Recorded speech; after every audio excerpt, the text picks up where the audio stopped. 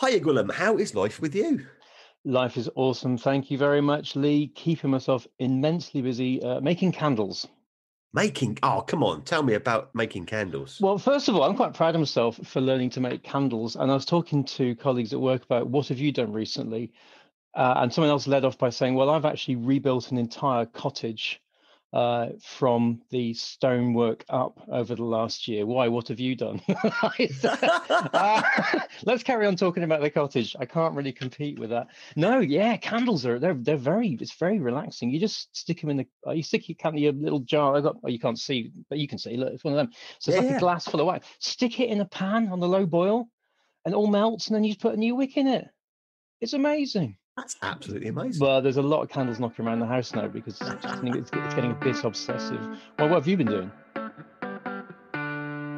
Lee Davis and Gwilym Roberts are the two IPs in a pod, and you are listening to a podcast on intellectual property, brought to you by the Chartered Institute of Patent Attorneys. What have I been doing? So I'll stick with the candle thing first, because I've been walking as much as I can with earphones in, listening to podcasts, and I've really got into the oh god, I've forgotten what it's called. Is it a podcast? It is a podcast. Is it two IPs in a pod? No, it's not two IPs in a pod, although I do listen to us occasionally. I'm going to have to look up on my phone. This is how embarrassing is this? This is Fran, you've got to do some serious editing. No, keep this. This is what people tune in for. I've only been listening to it for like about 3 months. So it's no such thing as a fish, which is the podcast by the QI Elves. And last night's one, when I was walking around the golf course, is touched on candles. But it touched on candles in the military sense. And do you know that the military make their candles out of animal fat, tallow? Right. And they do it so that they're not just candles, but they're also edible. So there's a candle market for you, mate. Oh, well, funnily enough, the wax I'm getting is made out of soy. So I've got that'd be really good for vegan soldiers. So, yeah, exactly right. So you've got two markets. You've got the power's gone down, we need to light the house market. Mm-hmm. And oh no, we're out on this kind of walk across the moors and we've run out of provisions. I'll eat the candle. One other candle fact. Yeah. This might just be wrong. Let's not call it a fact. Let's call it something I think might be true, which is that I think the law still says that on a bicycle, if you're going to light it, actually LEDs are illegal, and you either have to have a glowing filament or you can have a candle. I'm going to have to go and look that up after this podcast. And try it. Just try it. I've got LEDs on the bicycle that never leaves my garage. Stick a candle on it. And it might encourage me to take out. Doesn't it get on your wick? Oh! We probably better get on with the show, I think, mate. Yeah. So let me introduce you to Rebecca O'Kelly-Gillard. Rebecca is a partner at Bird & Bird, and she's come on the pod today to talk to us about all things social media and IP. So, Rebecca, big welcome. Do you want to tell the audience a little bit about yourself? Sure. Hi, both, and thanks for having me. It's great to be here. Big fan of the podcast. It's brilliant. Oh, you're a fan. Excellent. There you go. That's me. Are you the one who's listened 10,000 times? That's awesome. Well, I'm a fan. I'm not that fan. I'm not going to clobber your ankles anytime soon. I'm Rebecca Kelly-Gillard. I am a partner in Bird & Bird in our IP team, and I deal mainly with contentious stuff, but also advisory. And my kind of growing area of expertise is anything with an online focus and digital. And so social media platforms and people who engage with them like influencers. So all the IP around that. So hopefully I'll be able to answer a question or two for you today. And we've got a fair few lined up because I've actually bothered to do some research for a change. So, and I am quite keen on social media. People who know me know that I'm sort of batter around on Twitter a bit, doing stuff. So until they banned you, yeah. I always come back though. And actually, let me tell you a little story, Rebecca, because there's a bit of background to why we wanted to do a social media podcast. Now, when we first thought of the idea of doing a podcast, we were struggling over a name, and someone came up with, it might have even been me, but someone came up with Idea Soup, because it kind of like was a play on, we're going to be talking about ideas, and it's a bit of a kind of melting pot and all that sort of thing. I like it. Good stuff. Yeah, except we did a little bit of due diligence, and we did find that there was a guy doing a bit of social stuff on TikTok, and his name on TikTok was Idea Soup. So we thought, we'll reach out to him and just explain what we're doing and explain that it's entirely different. And And in having a conversation with him, it sort of transpired that he was keen to kind of get into other media and to start to do a podcast in the future, and that he would quite like to hang on to the name. And we felt, as sort of like big bad SEPA, guardians of all things intellectual property in the UK, that it wouldn't really be good for us to go trampling over his potential IP.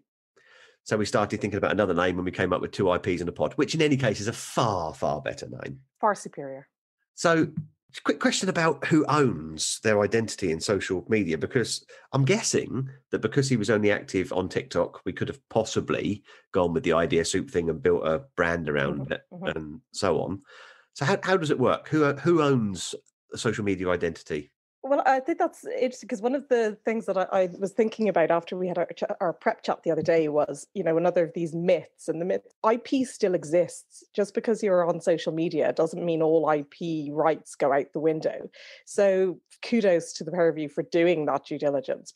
If someone, even if they only operate on social media, they will still have built up rights in their name. Now, there might be an argument as to where those rights exist. So if he's a guy on TikTok and he only has US followers because he's got like a super US focused niche, like, baseball or something like that, then the likelihood of him having a huge following in the UK, where you might be focusing your podcast, for example, there might be no overlap. And so from an IP perspective, it's fine.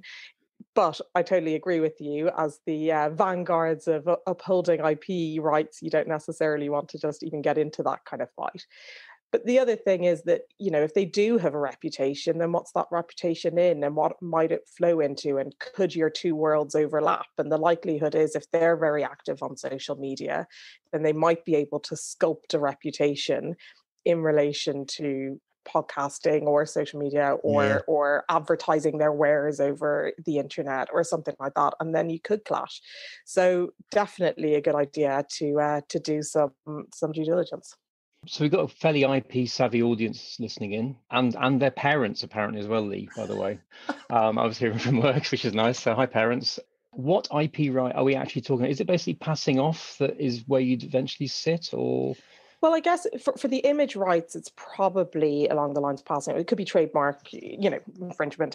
I doubt there are too many social media people that have registered any trademarks to date. So yes, it would probably be passing off. But then, depending on what the infringement is, the other one that's most likely to occur is copyright. So when we're talking about people posting things on social media and then other people using it, we're getting into the world of copyright. But if you're talking about image rights, absolutely, there are no image rights in the UK.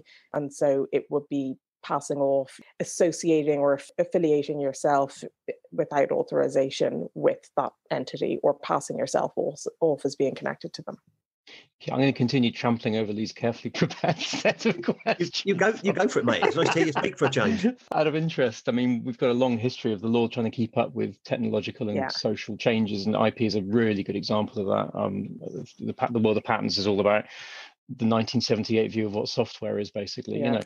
Is that what we're going to see? Just people just trying to fiddle, passing off and trademark law and copyright law to try and cope with a completely new series of events, or a little bit? Change? Yeah, Okay. I think so. There have been, in the EU last year, there's the Digital Single Market Copyright Directive, but it doesn't really substantially change any of the actual black letter law about what copyright is or what a trademark is, or it's really more about what might be an infringement and what platforms need to do and things like that. But yes, you're still trying to shoehorn the traditional types of IP into social media usage. Absolutely. And what if, hypothetically speaking, somebody, had by mistake a fake online identity that they created because they can't manipulate Facebook, and named themselves online after a band they created for middle-aged people? Hypothetically speaking. This is, of course, entirely hypothetical, isn't it? Hypothetical. Yeah.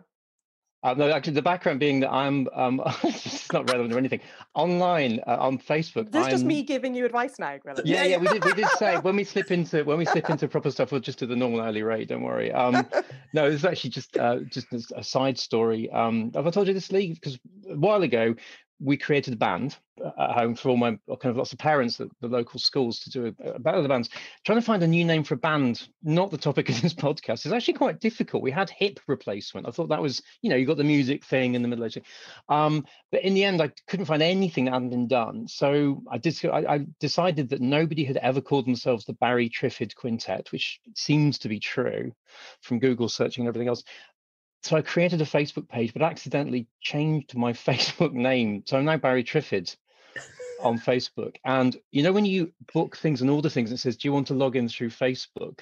That's what I do. As a result of which, my Uber identity is Barry Triffid. And now when I get in an Uber, I have to say, hi, I'm Barry. So that's not relevant to the podcast, but it's just goes to show just how far off the law is with dealing with that complex fact matrix. Yeah, although, I'm sure the Elton Johns and the David Bowies of the world managed to navigate it. So hopefully, Barry, one day you'll be equally on par with them. Oh, first hit on Google. Not surprisingly. Anyway, so I digress. Lee, back to you. Cheers, mate. It was very kind of you to congratulate us on our due diligence, but to be fair, we never actually found Idea Soup Man. It was my daughter. The way it went was we did a big long search. We couldn't find anybody at all. Mm-hmm. And I just went home and I was so excited. I was explaining to my wife, Anne, and the two girls what we were up to. And Idea Soup. And my youngest daughter said, I'll follow him on TikTok. I was like, ah! Right. Well, well done to your daughter then. Yeah, this is just going to be a load of anecdotes, isn't it? Let's think a little bit about brand identity, because Gwilym sort of touched on it there, didn't he? He's developing a brand, personal brand in that case. So you see quite a lot on social media, don't you, in terms of brands trying to develop an online personality.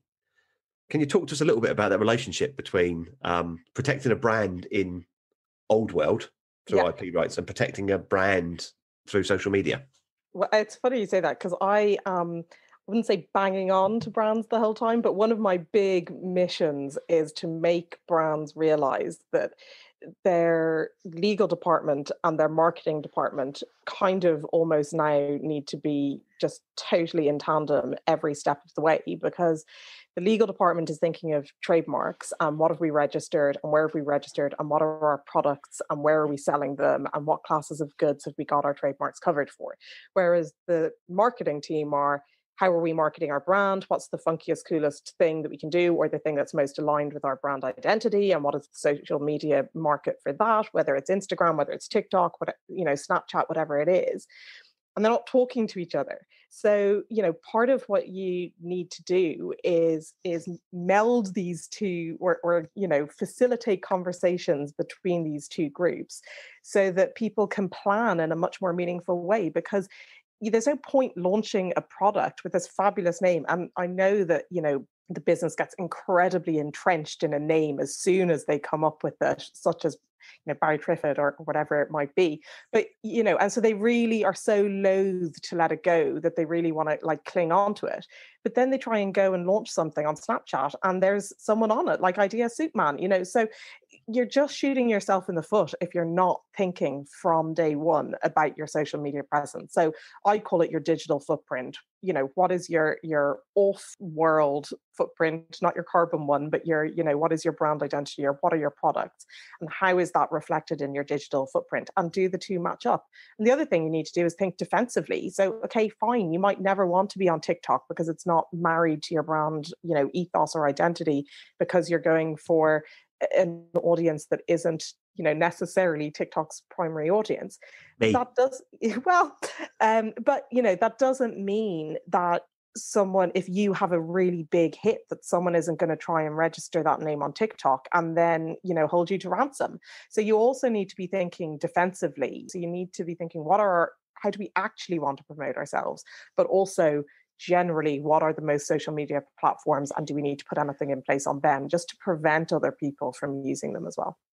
But that does sound, we've been here before with trademarks and cyber squatting and all these things. Yeah, and so we're back again in a sense with, it does seem, and this sounds awful in relation to this kind of lovely free online world that we've developed, but it does sound like there might be a risk that the regulation required from the lessons we've learned from trademark law over the last 100 years. Yeah, maybe. But then I think the issue is more in relation to what are the resources available to take action if someone is infringing online, because trademark litigation is just so disproportionate from a cost perspective. So really, I think the focus isn't, do we need to regulate the kind of the activities online in relation to IP usage? It's more, how can we, if there's really, obnoxious infringement going on, and not just a mistake or people not being aware of someone else, but if it's, really deliberate, then, how can platforms be engaged in that process to have it taken down more quickly? And that's part of the copyright directive that came out. What is the two-way conversation that's going on between rights holders and between the platforms to make that process easier? But at the same time, in fairness to platforms, there's a line to be tread, because anyone can assert IP infringement. It doesn't mean it's necessarily infringement, and you can't have some companies bullying little players out and kind of overstretching what their IP rights actually are, just to kind of get a name back that they never thought to register themselves. So it is a really fine and difficult line to tread.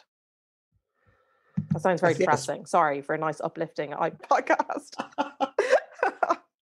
It's quite fascinating, isn't it? Because the whole domain name squatting thing, as Gwilym said, was big business. Has, to your knowledge, has there been an element of that in social?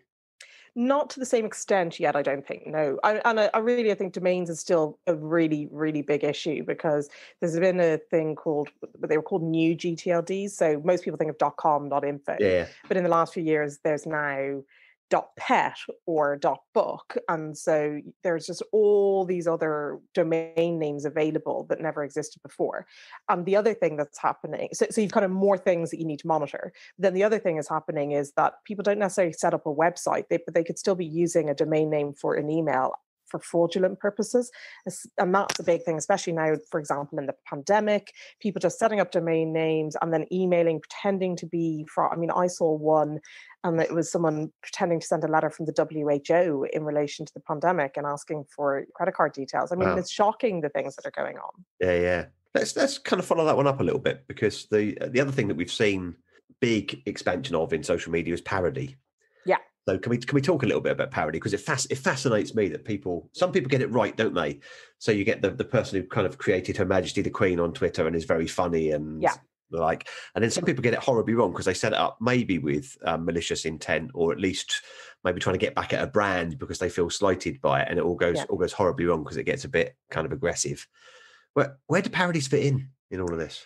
Again, parodies are permitted, because in the Copyright Act, there's an exemption for parody, and that's great. So, but parody is, you need to recognize what the original is, and you need to realize that this is a kind of spin or a skit on that original, and they're the requirements. But all for it, and that's kind of another example of where a brand might be a bit too heavy-handed, and they might come in and say, look, parodies are accepted, you gotta take some things on the chin, or at least tailor how you're dealing with things. I mean, there were some great examples over the last few years about HBO trying to stop Game of Thrones events in pubs, and they sent cease and desist letters in the language of Game of Thrones, and that kind of thing. And so it's like appreciating the fans that are out there, and appreciating that they are trying to promote, and have fun and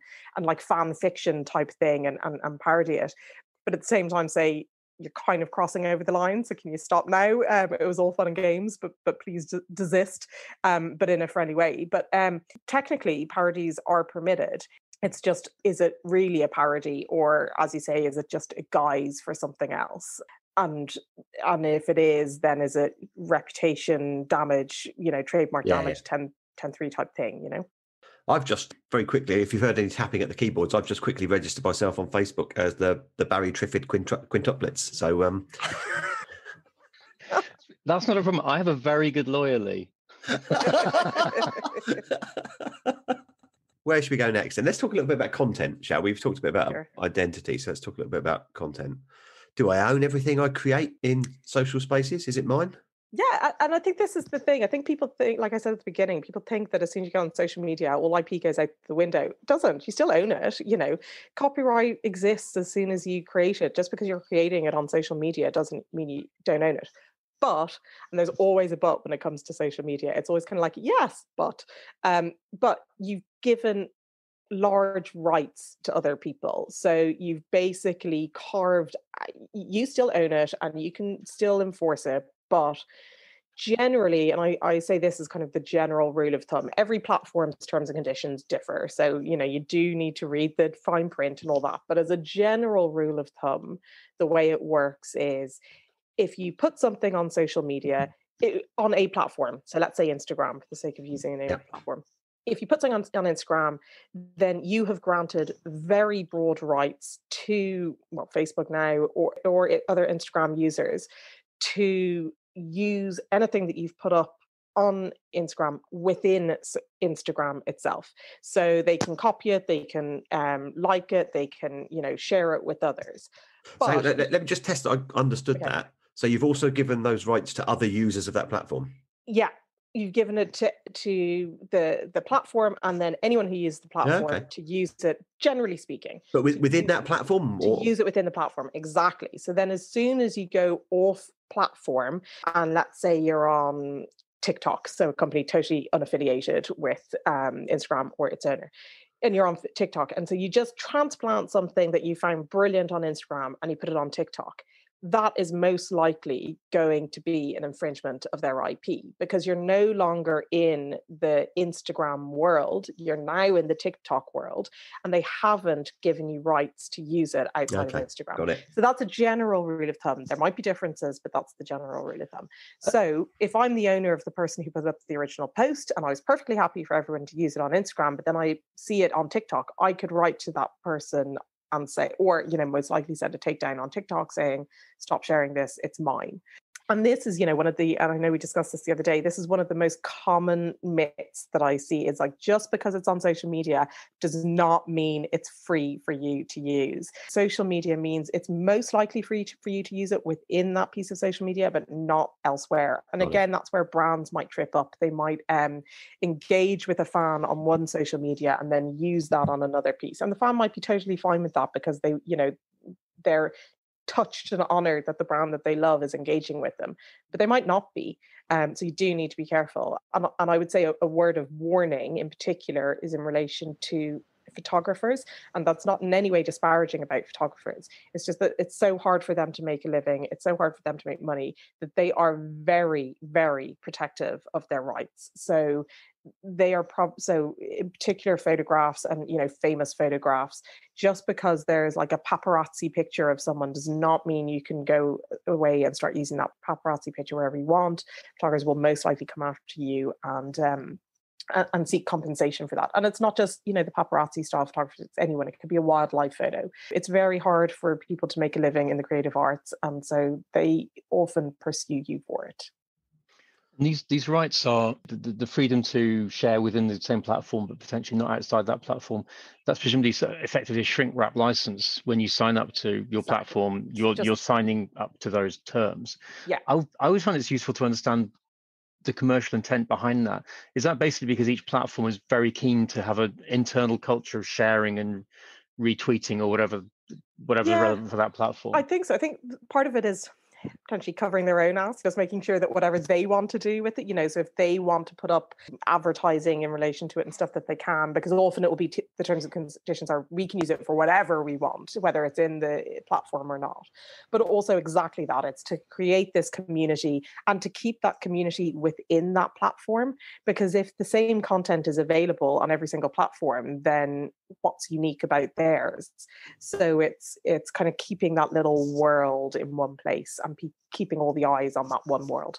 And what about if I change my mind? So I've signed up to Instagram. I haven't actually. It's far too young and trendy for me.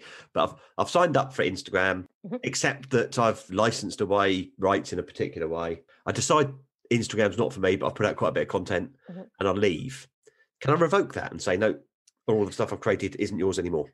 Generally, again, broadly speaking, the terms and conditions are perpetual and irrevocable. So what you can do is you can remove your profile and you can, delete everything that you have ever posted. So that won't be available for people to find from you again. But to the extent that it's already been shared and it's already been circulated, then that circulated copy, you can't retrieve that, generally speaking. The echoes. Exactly. Oh, that's great. Echoes. Yeah. Echoes. Yeah. Sorry. I always really get annoyed if someone steals one of my jokes on Twitter, because my jokes are amazing, as Gwilym will testify. Nobody has ever stolen one of your jokes on Twitter. Why would they do that? It's happened to me, honest. But the example that works for me, and as I've bothered to do the research, I'll bring it into the chat, is the popular music entertainer Frank Ocean. Yeah.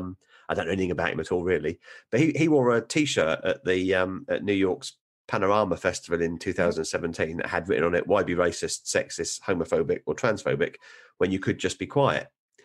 And it went absolutely mad. The maker of the shirt was a very small company, Green Box Shop, who was making that shirt that he wore. And they got absolutely swamped with orders for the T-shirt. It went through the roof for kind of like a small independent.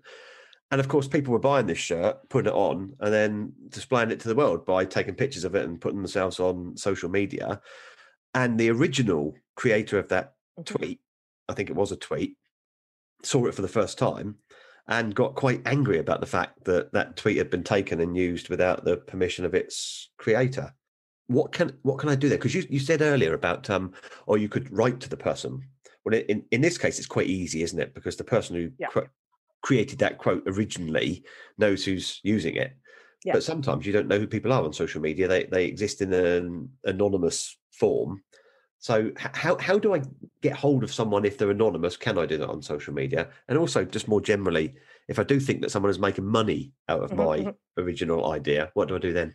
So how you get in touch with people on social media is generally through the platform itself. So whatever their kind of abuse protocols are, their takedown requirements. And that may or may not be successful because, like I said, often a social media platform will try not to be the arbiter between two people who it can't determine the rights of. So then you're thinking, if you're really annoyed and it's really quite wide scale, then you'll probably need something like an arch pharmacal order. So you'll go to court, you'll say, this is their identity, I need to know who's behind it. And then you pursue them kind of in the traditional sense. In terms of whether you can take action or not, so in the US, I wouldn't know because they have their fair use laws, which are way broader than anything that we have in the UK or the EU. And really, for them, it's almost like if it's a transformative use, it's permitted. Now, that's, very big simplification, but this would generally be considered transformative. And so it potentially is permissible. Okay. Over here, that would not be the case because over here we have fair dealing, which is if the exemption applies, it would be fair dealing and it's much more narrow. But in this case, I don't even think that would apply because in that case you're just taking a quote, which is a piece of copyright work, it's a literary work, and you are reproducing that quote on a t-shirt. So you are reproducing the literary work, which is an infringement of the copyright, plain and simple. And we don't have that fair use kind of transformative dealing over here. So it would be an infringement. Now, if it was a kind of historical quote, let's not use the word historical, something that was still in copyright. So if it was a quote that was still in copyright and you then parodied that quote, then you're probably fine. Okay. Because you're within the fair deal, you're in the parody exception.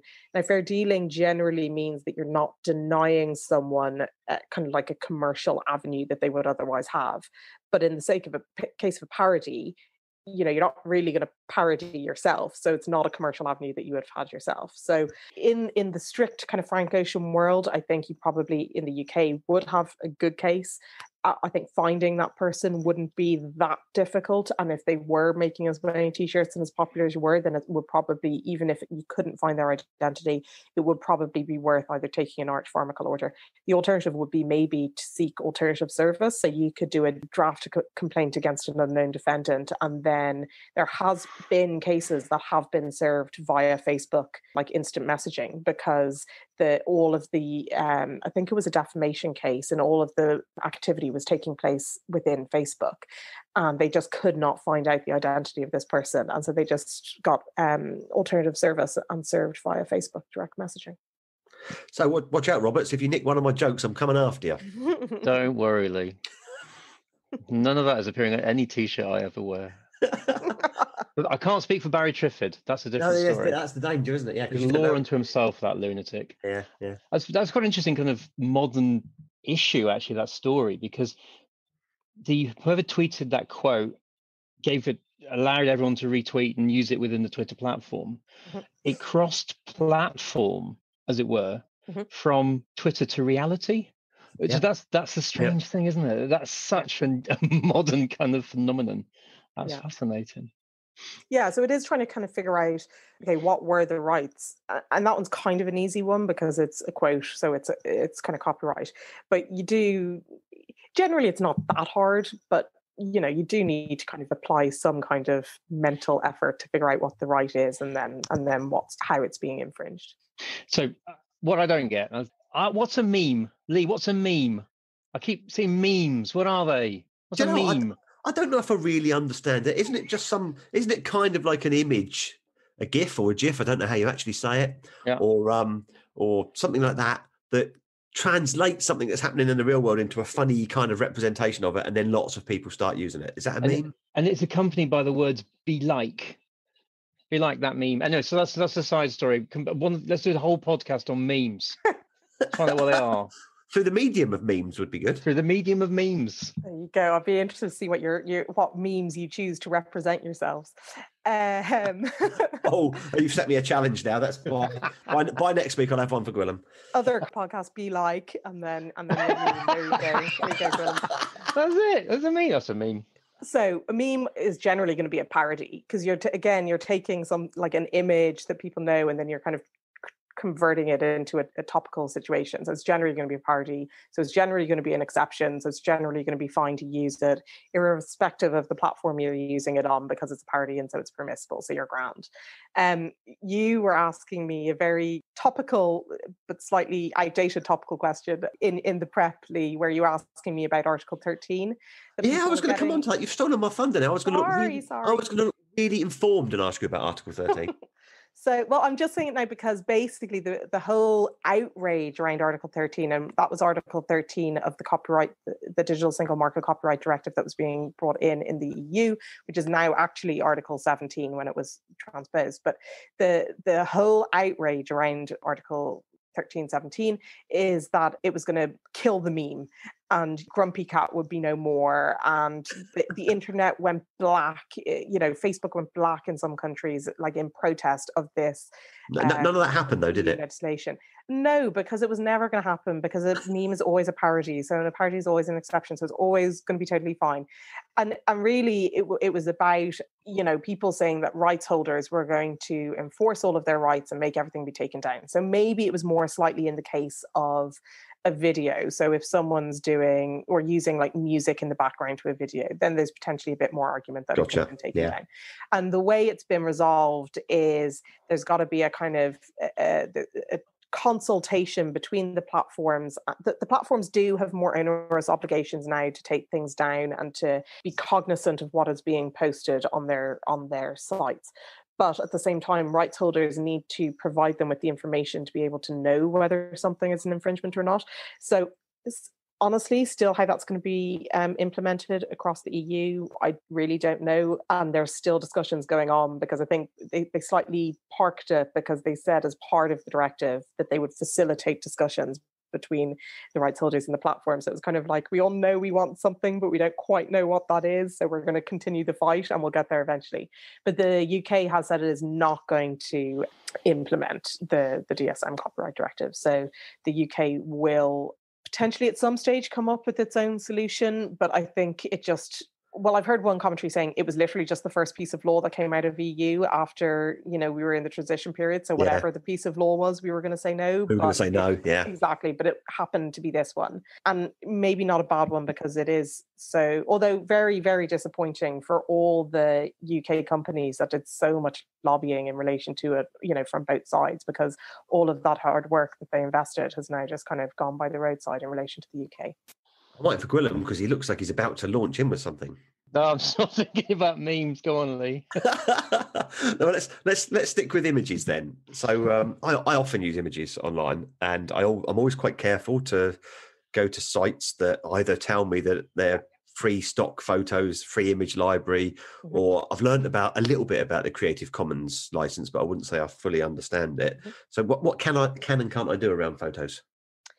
Yeah, so photos, so there are image libraries like Getty Images and things. Generally, you need to get a license from them to use them. So what they'll do is they'll get licenses for all of the photos that they include in their library, and then you pay them for the use of whatever bits you want. Or there are these ones that are just totally free under Creative Commons.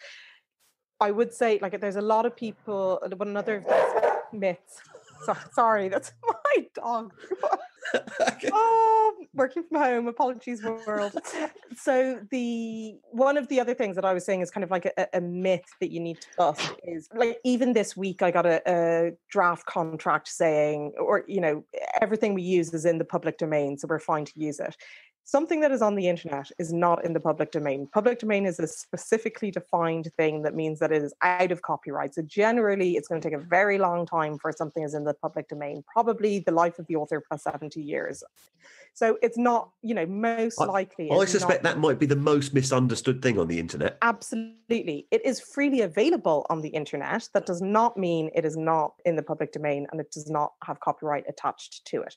So you do need to be careful where you get your photos from. If something is under a Creative Commons license, that means that they are permitting you, they're basically kind of waiving their license or their rights in it. They're allowing you to use it, but only on the basis that you use it in the same way, so that you then can't use it in your material, but prevent someone else from using it. So it's like this big ecosystem of sharing the love, and it's great.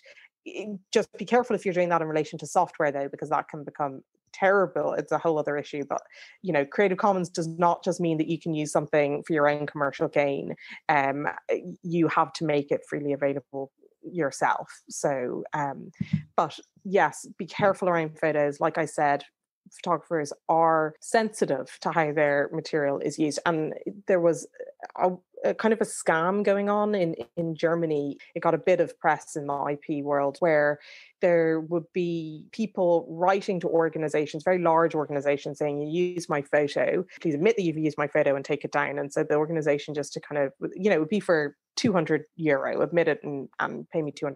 And so they would, to get it off their back, they would go, oh, yes, we did. We're really sorry.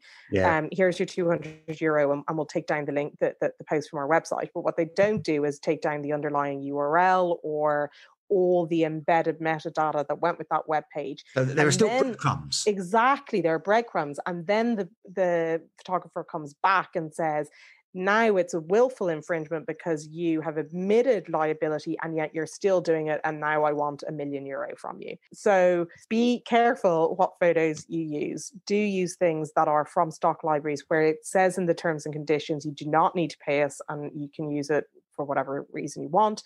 The other thing is, just because someone is making something available, people often have like two types of licenses. So for example, TED Talks, they say for your personal use away, for educational purposes, use away, but for commercial purposes, you need to contact us and you need to get a license.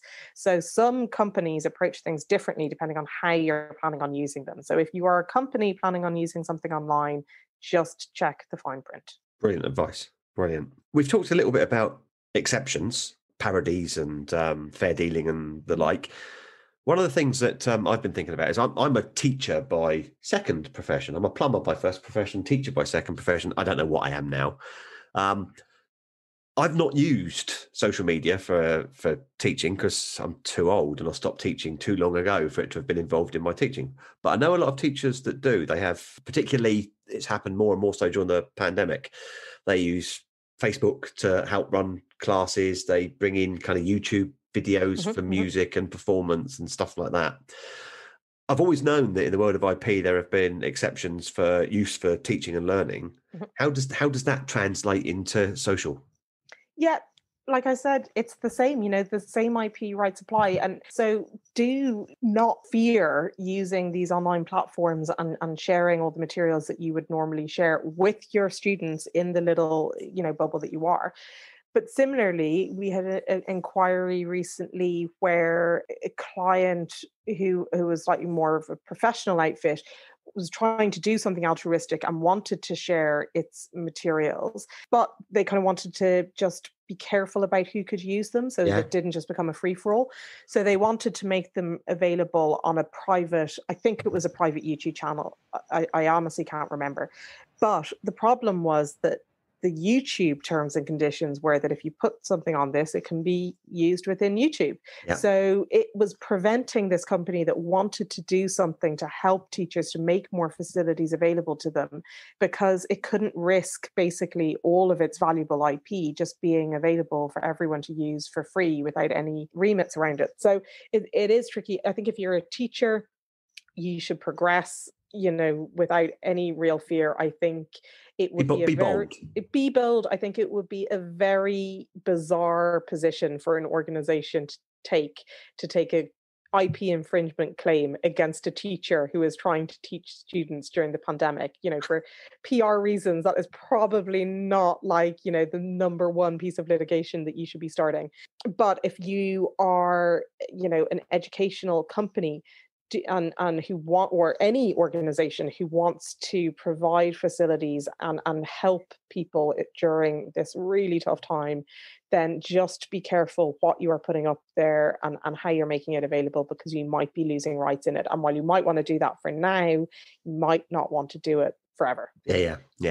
That's lovely advice, and I think it's obviously makes perfect sense. It just worries me. I think I'm sounding a bit cynical and regulatory today, but this all works while everyone is being nice to each other, is being fair, and isn't abusing and everything else. But to come back to a point I was making earlier, I was thinking about the parallels between presumably the giant social changes that must have happened when the trademark kind of legislation was being built. 150 years ago, I don't actually know, when brands became a thing, and suddenly, you didn't just get stuff from somebody you knew, you were buying things in shops with brands on, and suddenly this whole new realm of protection and care was required. And I was looking at some of the parallels about some of the things you've talked about. So the idea of kind of creating identities in different places to secure your position, but potentially to stop other people doing it. That used to be called trafficking, I think, under the, that's the thing in the trademark law that's been dealt with probably 100 years ago. The whole point of trademarks was always to provide an indication of origin, so you knew you were getting something safe. And your point about the World Health Organization story and people doing that, how do you know these days? I tried to get a visa to go to Cambodia, and I went to about 6 websites before I decided which one was probably actually the legitimate Cambodian government.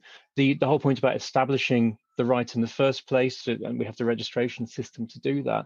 There are so many parallels, I think, between that great change and N years ago and what we're facing at the moment, which is kind of growth as complete new platform and medium. And I guess what happened last time around as well was that for a while it was a wonderful commercial free-for-all, but eventually the free-for-all and the freedom that entailed got outweighed by the consumer protection point. I still wonder whether we're going to see something like that in this world at the moment. There's a lot of fairness and sense, but surely abuse is going to come, and the regulators are going to have to step in. Definitely. And I think there is, I think we're already seeing it, to be honest. Like, we probably all receive text messages saying, oh, you seem to have not paid your whatever bill. Please follow this link. And the link is absolutely not to your service provider. So it's definitely already happening. And you have great people like the people at PIPCU, which is the police, the IP crime unit of the London City Police, who basically their entire focus is online infringement. And so these things are already being looked at. I think it's not still warm and fuzzy. It's already getting quite nitty gritty and horrible.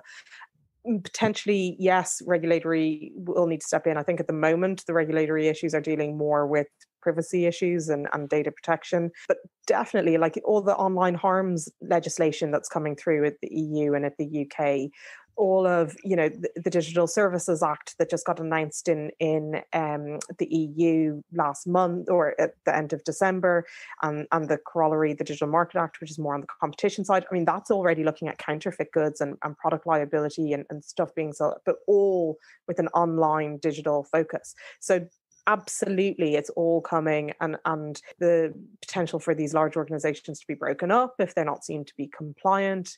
There's in Australia this week, the news, Facebook going black in Australia because they're not taking licenses from the news corporations, whereas Google will. So, it's definitely happening.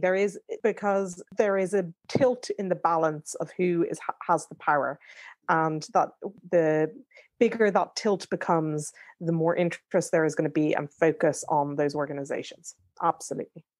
I'm conscious of time. I could talk forever on this, and I know I've still got another couple of questions to squeeze in, Rebecca, and I'm going to do it. I know Gwilym sometimes gets a bit agitated now and is getting ready to move on, but I've got a couple more. I'm loving every minute. Well, that's definitely a lie. And we touched on trading earlier on, and this one's always been fascinating to me. I was going to say I've got a couple of friends. People who know me know I've got no friends. There are a couple of people I know who trade. One does kind of pet services stuff, and the other is actually a sort of plumbing and heating firm, but has no online presence other than social media. So no website, nothing like that. They have Facebook pages for their businesses. They advertise through Twitter and Instagram and places such as that. So they take no other online presence other than social. Mm-hmm. That's always felt to be a little bit risky to me. What are their rights? I imagine they've got the same rights in terms of trademarks and stuff if they've got a brand name they want to protect. But isn't it a bit risky trading just through social? Yes and yes. They have all the same rights. They can build up their reputation in the same way that anyone can in an offline world. And in fact, when we're filing trademark cases, you trying to prove use, for example, so much of that now is dependent on social media. How many followers do you have? How many likes do you have? What posts have you made in relation to a particular product? How many likes did that have? What was consumer engagement? So, we're already using social media use as evidence of use from a trademark perspective. So there's no reason why someone who is solely online can't have the same rights and build up the same rights. So that's not an issue. What I would say the slight risk is if all of your presence is just on one place, then you run the risk that if something goes wrong, you might be deplatformed. So whether someone tries to block you, it could be, a competitor that gets annoyed. It could be a client who really dislikes your service, and then they set up a rival Facebook page and, start bashing you. People get when they Google you, that they get redirected to the other Facebook page instead of yourself. So there's definitely a risk. I would say everyone should probably have a website as well as a Facebook page, because there's also that kind of underlying trust issue. If they're only available on this one platform and they disappear, how will I contact them? And it might be that, lots of people are totally fine with that, but potentially there's just another sense of security if they exist in an ecosystem that is not dependent on someone else, like a platform. Great advice. So let me finish with my final question then. Again, a little bit of background to this. In my last role, so before I came to CEPA, I was involved in the move to regulate further education teaching. There are a couple of 100,000 teachers in further education, so you've got a big audience out there. And sometimes it got quite horrific on social media. I suffered lots and lots of sort of reputational attacks and so on. And the organisation I worked for suffered similar kinds of reputational attacks on brand. So what we did when things went wrong there was rather than engage with people on social, we tried to bring the conversation back to a space we owned. So bring it back to announcements on the website and the like. We made some horrible mistakes. We closed down a LinkedIn group because it was just too horrible there. The attacks were too personal. And then we got accused of trying to censor social media and the like. What can you do when things go wrong, because we are in the era now where customers, users will tweet first and think later. Yeah, it's really, really hard. And some of the stuff is just, I mean, absolutely horrific. Like I think normal people can't even really imagine some of the stuff that goes on. There's one thing that sometimes I find helpful is looking at how many, if you can, finding out the statistics about how many people are actually viewing these sites. Because even though it's incredibly personal and you just want it taken down immediately because it's so awful, it might actually be that the only people that are looking at this site are the 3 people that are on it and you. Yeah. And in which case, who cares other than you? And I'm not being dismissive, it's horrible. But really, if you bring any more attention to these people, then it will A, encourage them, and B, potentially increase their audience. So there's this thing called the Streisand effect, where Barbara Streisand's house was captured on, I don't know, it was Google Images or, satellite or whatever. And she objected to it. But no one had ever looked at this image until she objected. And then hundreds of thousands of people looked at it. And suddenly everyone knew what her house was like. But if she had just been quiet, then no one would have known. So a lot, especially with our big client organizations, the PR team get very head up about things because it's, horrible. But you just have to say, is anyone aware that this is happening other than you? And if not, then maybe the best thing to do is just let it lie. They'll go away. If it becomes much bigger and it comes to something that you just cannot turn your cheek to, then yes, you need to engage with the platform. You could engage with them. Some people kind of try and reach out and say, I'm really sorry that you're feeling this way. Let's have a conversation about it. And you see that a lot on kind of TripAdvisor, for example, if people are giving one star reviews, that hotels try and engage and things like that. So that's another way. I mean, really, it is kind of fact dependent on how abhorrent it is, and whether it's kind of free speech or it's hate speech. And, hate speech is, again, something that's being most likely about to be regulated again. So it might be that there are more options available when the online harms legislation comes in. But generally, especially if you're like a bigger brand, I would say just be it's not just a legal decision, it's a PR decision. See the inflammatory power of a single comment, isn't it? It's incredible. I forced myself not to read the comments on the BBC website and stuff like that because I know I'll get really angry. And then I get worried thinking, gosh, does everyone think that way? And of course, it's one person. Because it's on a platform, you feel like somehow it's amplified enormously. So, yeah, no, good point about perspective there and making sure that just how big that damage is. And some brands are quite good, aren't they? There are some I follow on Twitter, and I think it's because they let the people who are working their social have an individual voice, and they'll often sign it with their name at the end of a tweet. They're actually quite good. They can make this stuff, the seemingly aggressive stuff, appear a little bit funny. Absolutely. And I quite like that. My husband showed me something on Facebook on the other night, and it was Weetabix saying, have your Weetabix with Heinz baked beans or something. I just sounded, whatever it was, just sounded absolutely horrendous. It's like, forget your toast, use Weetabix instead for your baked beans. And the pile on from so many brands was like, you okay, hun? And like, even, Heinz getting involved, all these different brands just getting involved, going, no, you're grand, thanks, I'll have my mobile. Or it was just absolutely hilarious. But it was this whole ream of hundreds of organizations just having fun with it, and rather than attacking each other and, being nasty, they're raising their awareness and ultimately, Weetabix probably trended as a result anyway. So why do they care? There was that running, wasn't it? I think I'm going to get in trouble on that. Either Aldi or Lidl, apologies, and Brewdog. And there was a kind of a question mark over whether the Brewdog beers were being aped by Aldi, I think it was. But then Brewdog made it into a joke, and then Aldi made it into a double joke by doing a rip-off of a rip-off, and ended up actually jointly launching a beer and giving the proceeds to charity. I mean, it was magnificent. And with all due respect to lawyers, it was a much better solution than getting the lawyers in on that one. It was a lovely way of solving it.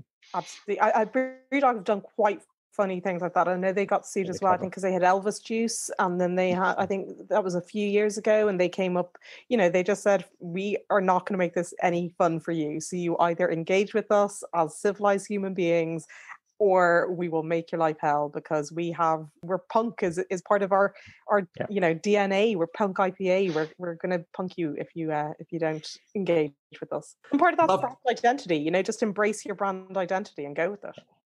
It's a lovely place to leave it. We're on a high, aren't we? So now feels like an entirely good time to wrap up. Unless either of you have got anything else that you want to. Just thanks for having me, and apologies for my dog.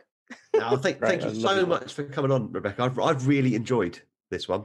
Great to meet you. Great to speak to someone so obviously expert in the kind of complex relationship between social and IP. Great for the listeners who have now got a bag load of advice they can take, and they know what to do when things go horribly wrong. So thank you so much for coming on. Pleasure. And to you, Barry, I'll see you next week. And by all means, bring along some of the little Triffids because I'd love to see them. I'll do that.